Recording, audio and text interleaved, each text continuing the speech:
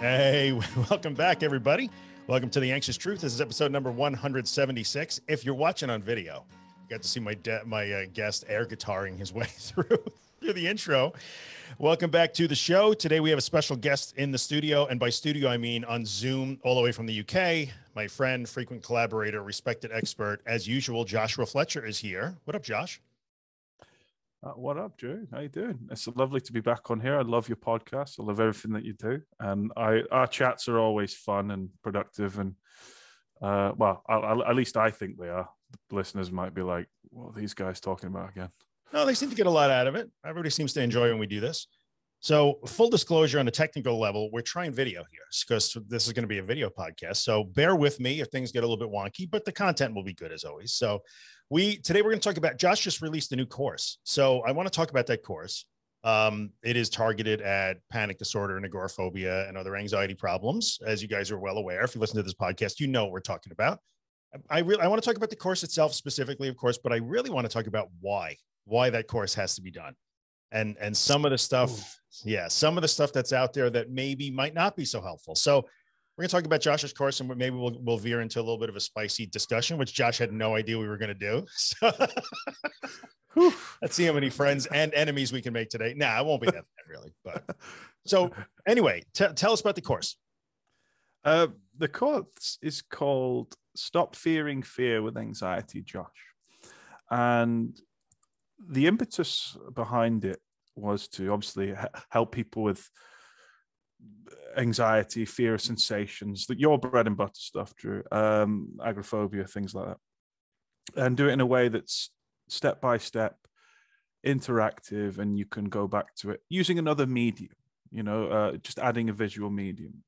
We're in the age where there's a lot of courses, digital courses being released, and I wanted to release an accessible one that was affordable for people, because as we know, there's many people out there that hide information behind paywalls and get you to coerce you into parting with money. So I put it at a really affordable rate for everyone. It's quite surprising. People are like, "Whoa, you're doing that for that?" I was like, "Yeah, because I want people to hear it. That's what we do." I spend time trying to educate people with people like you, Kim Quinlan, Dean from DLC, and many of the mental health community.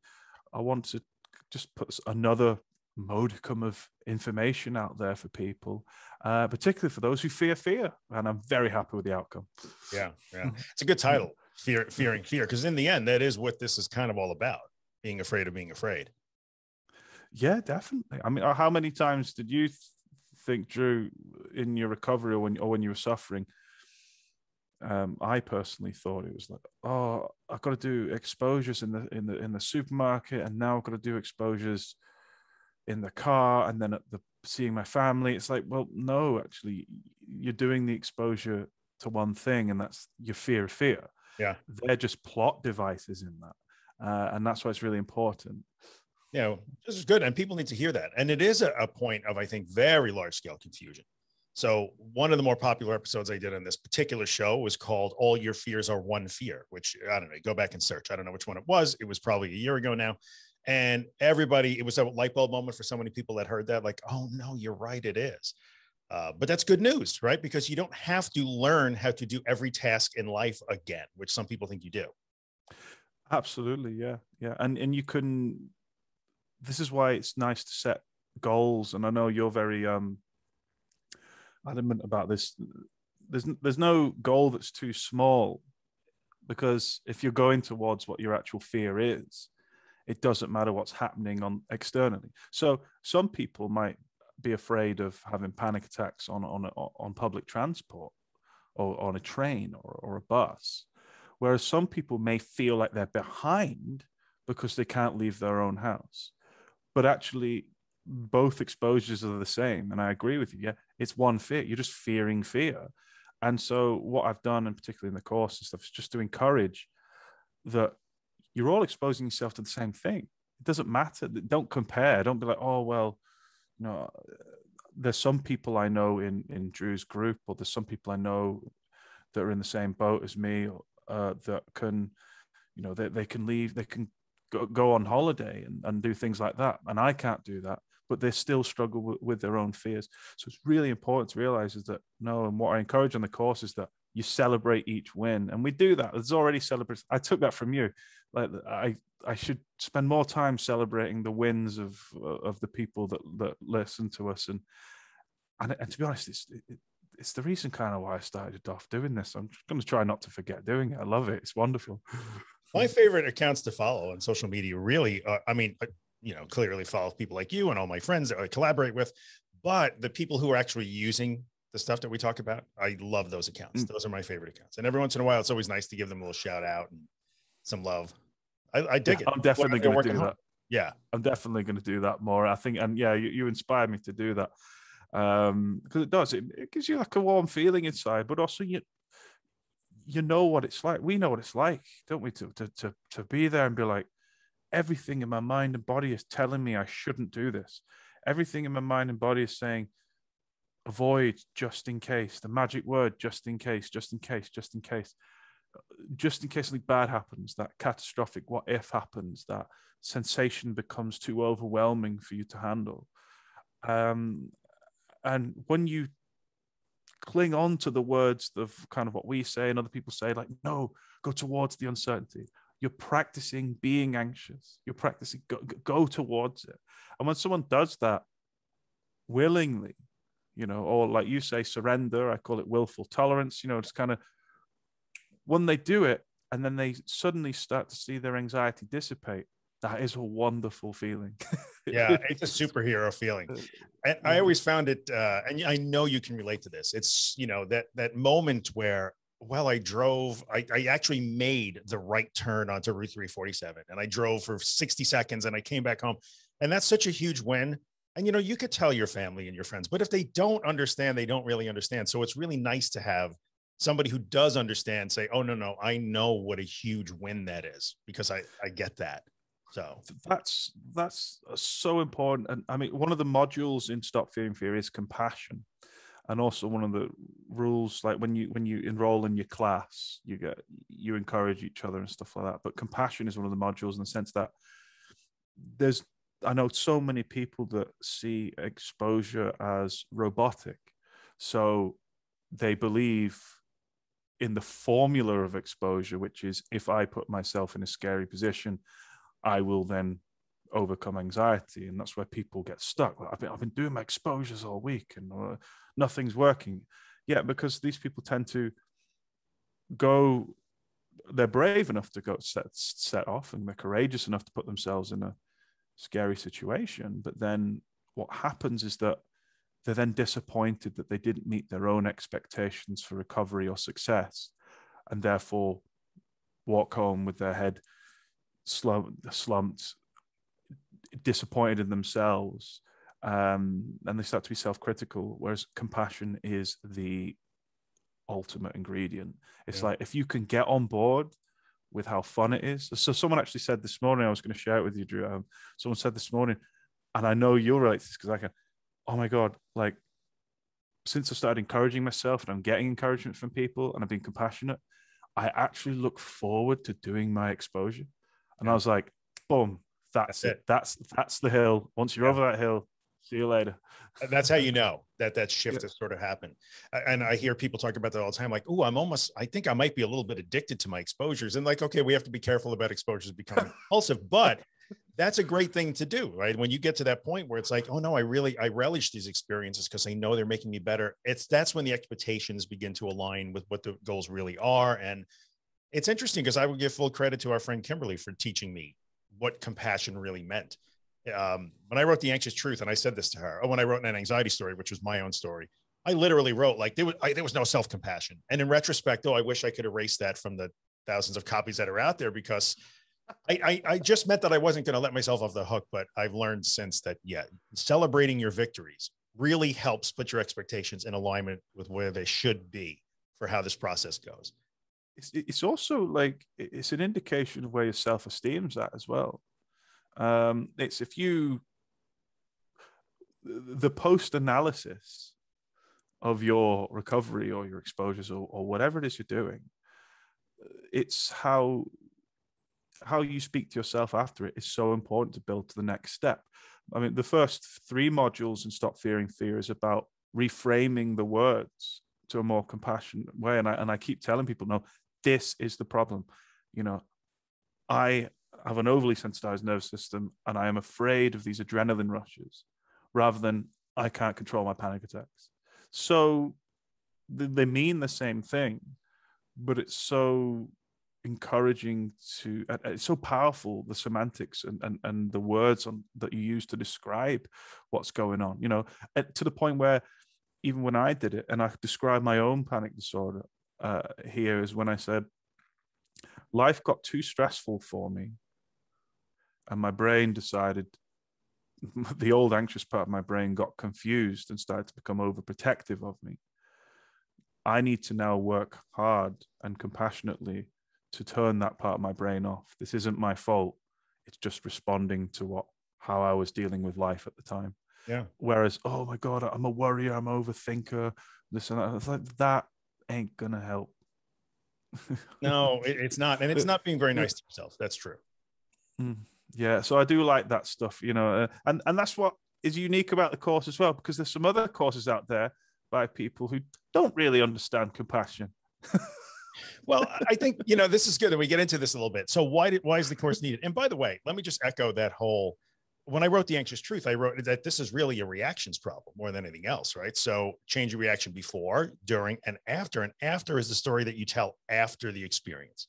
So Yes. if you're going to run back into your Facebook group or your home or your friends and say, that was terrible, I panicked, I thought I was going to pass out, I almost passed out, I almost died, my heart was racing.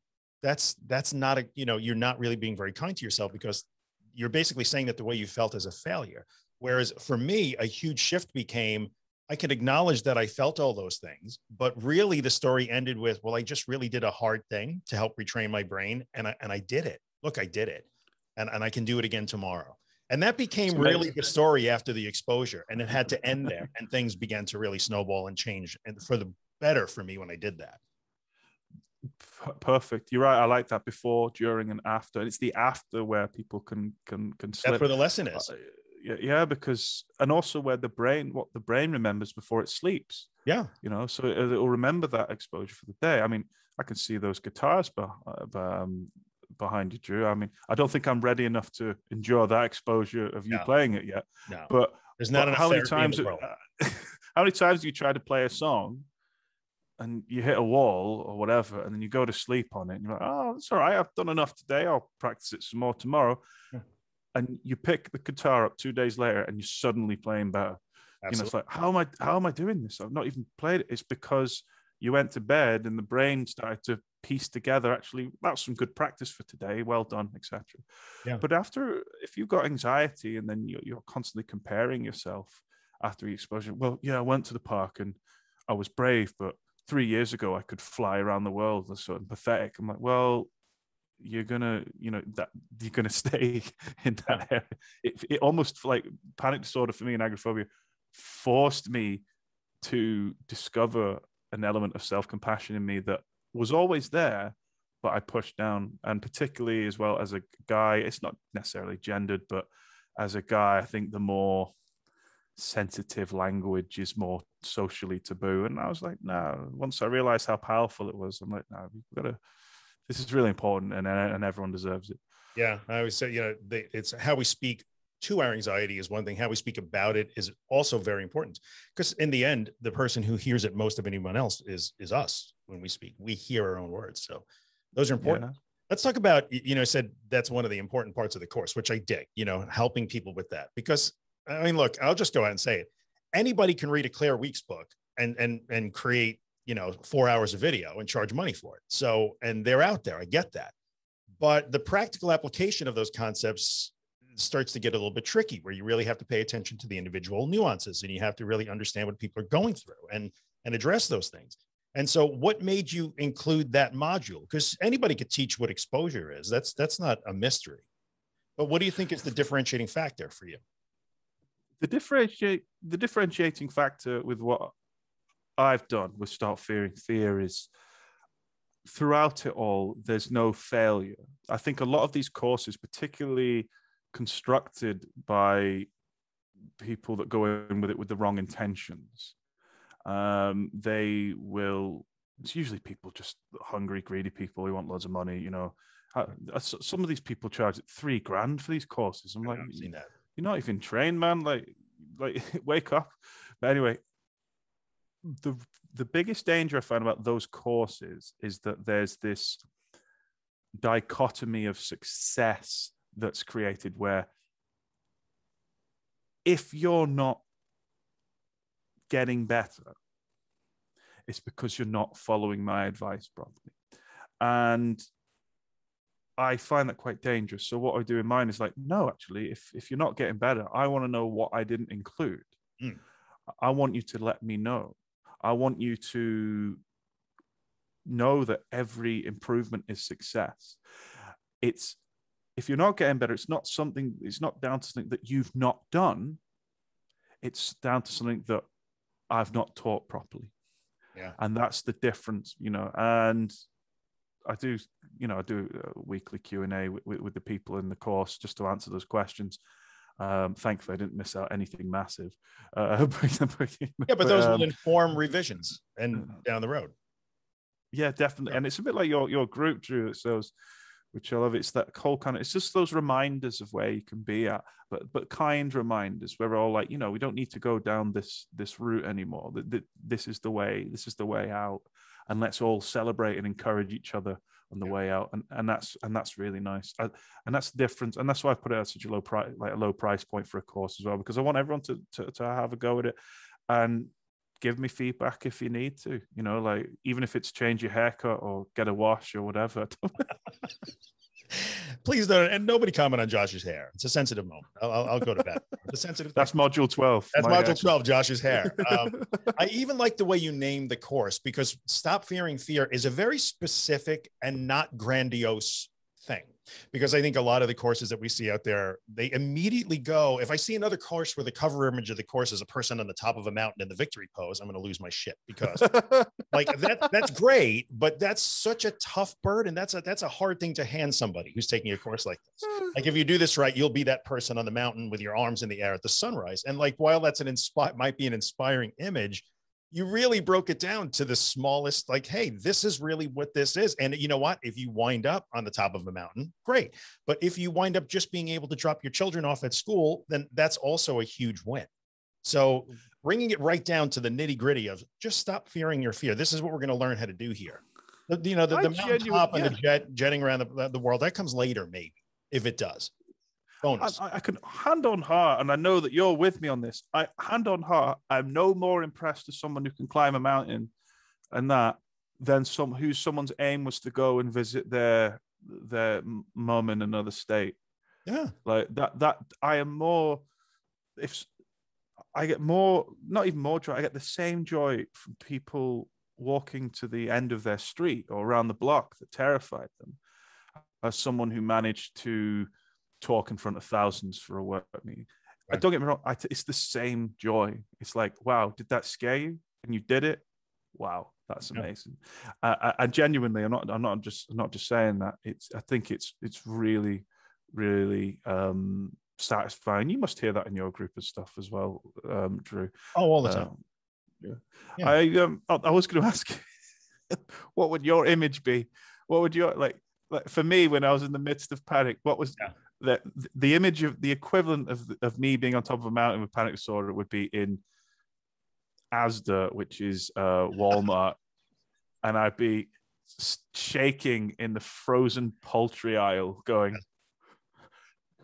that's my image on top of the mountain, because that's the scariest thing I did in my recovery. What would your image be? That's fair. I think mine, I might have had two. One, and we'll go back to the hair thing, because look, it matters to both of us. Neither of us is going to win any awards for our hair. So for me, it was probably two images. The cover image of my course would have probably been just sitting there, eyes forward, getting my hair cut without like literally losing my shit, you know?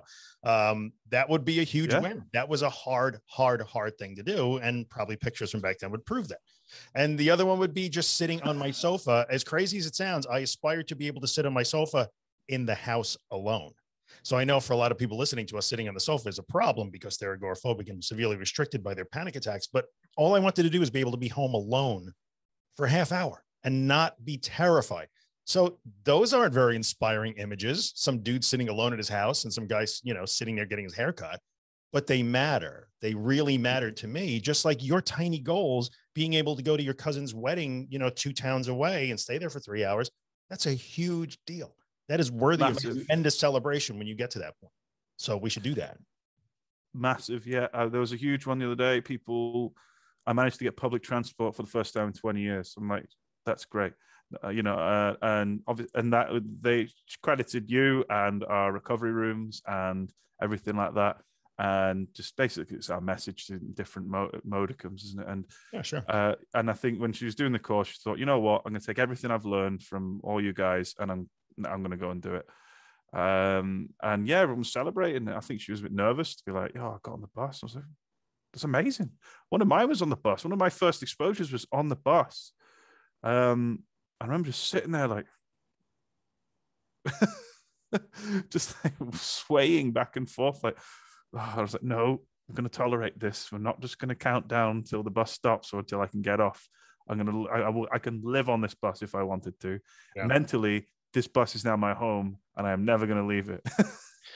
Oh, I love that so much, because so many of the times you can relate. I know you can relate to this. When you tell somebody, whether it's somebody on social media or maybe a client in your therapy room, look, you have to kind of accept that this is going to be the rest of your life. But it's not. But you have to be accepting of the fact that this is going to be the rest of your life. But I can tolerate it if it is, for it not to be the rest of your life. So it's the paradox. It's the paradox of recovery. It is so paradoxical. And that's hard for people to hear when you say that sort of stuff. Like, but what if it never goes away? Well, you'll handle it if it never goes away. And when you can truly get to that point, then you have a much higher probability of it actually going away over time.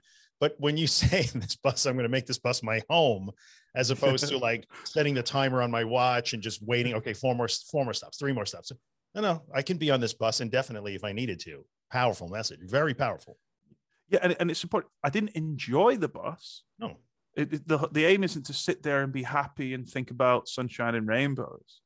It was just be willing, and you're absolutely right. It's the willingness of it. It's like, once I was willing to be anxious and I didn't care where it happened, yeah, the paradox of recovery is then it goes away, because you're literally teaching the threat response. You don't fear it anymore.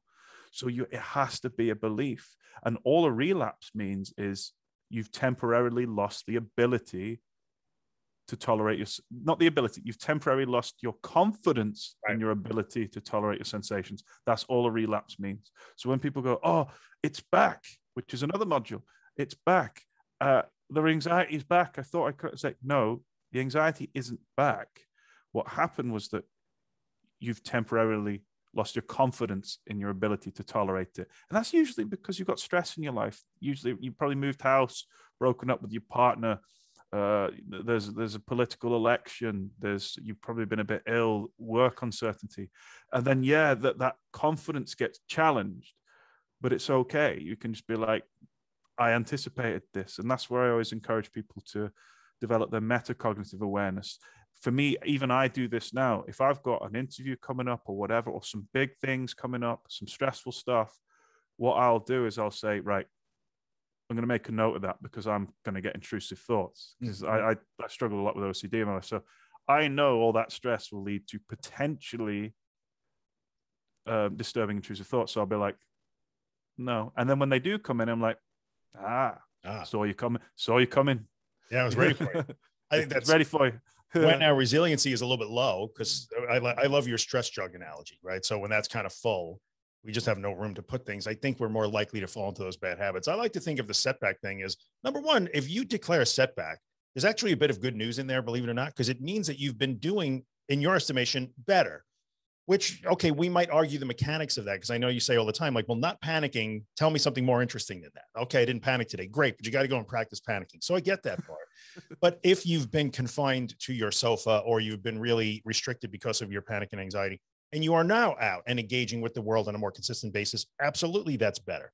And then when it sort of comes back, it's a reminder of like, oh, that's right, I have to do this thing again. So I think there's a good indicator for somebody that says, I've been doing so well, but now it's back. Well, that's good that you've been making progress. such But a good way to you reframe may it. have forgotten that, like, oh, no, the progress came because you went through these nasty things. Or it's an adjustment that says, well, the progress was kind of more that you inched your way into life and engineered a panic-free exposures. But even that realization is helpful, right? Because then you can adjust and say, oh, no problem. I have to adjust, change course a little bit. No problem. There's always something to learn. So I like that you addressed that too. You know, it's back. Yeah. Oh, it's back. Yeah. And I know I've had that. I remember for years I wrote my first book, and I got into the state of, oh yeah, I know it. I know the answers. I know it. And something happened in life. It was really kind of stressful, and the jug filled up, and then yeah, like woof, it hit me. It's relapsed. It's back. And then obviously it's anxiety. It starts every thought with what if, like, right. What if there's something you missed? What if you now don't know? What if this time it's anxiety plus more, which is one I hear. What if it's anxiety and something else? Right. Also just a quick note, like, I've been traumatized a lot in my life, but I don't have PTSD. So I had lots of therapists and people saying, well, we need to get to the root of the trauma. And I'm like, and then I started going down this rumination hole, keeping me in the cycle there. And actually all I was doing was seeking empty reassurance that I wasn't broken. I wasn't broken. I was just anxious. I just relapsed again. But it was masked.